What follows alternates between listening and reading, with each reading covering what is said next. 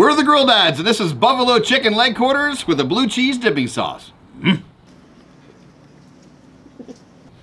Hey, come back here. Not done. All right, we're gonna go ahead and season our buffalo chicken quarters. We're gonna start out with just salt on both sides, and then we're gonna add something super special on the skin to make it super crispy.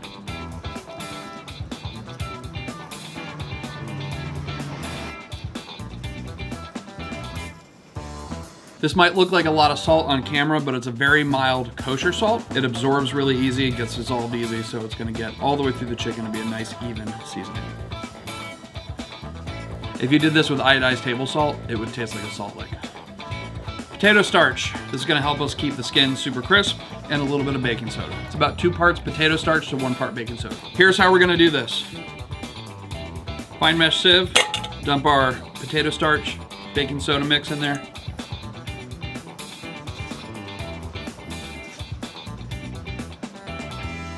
We're gonna let this sit for about a half an hour, then we're gonna throw it on the grill. All right, let's go ahead and make our buffalo sauce for our leg quarters. We're gonna start off with a whole stick of butter. Oh boy, oh boy. All right, we're gonna go ahead and put this in our pan. We're gonna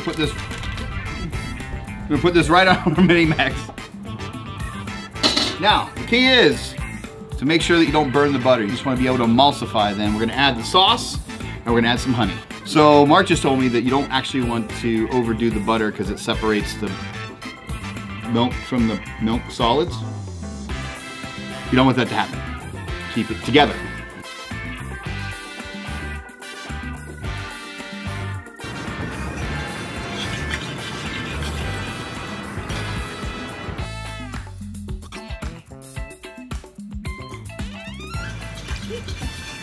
I think our buffalo sauce is done. Let's go ahead and take it off the grill. Looking good.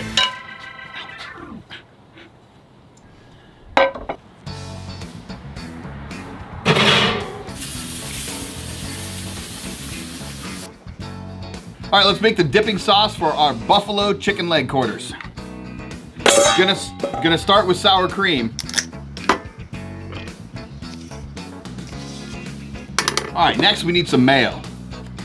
We're gonna do equal parts. So we're gonna use about 3/4 of this. I like this part. Next, let's add the blue cheese. Thank you. I'm gonna go ahead and put this all in here. Last but not least, buttermilk. All right, we're gonna use about a 1/4 cup of buttermilk. All right, gonna add just a pinch of kosher salt and some crushed black pepper.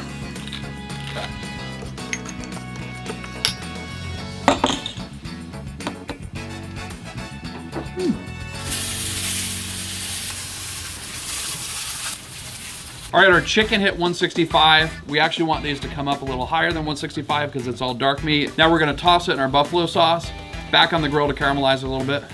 Ready to go.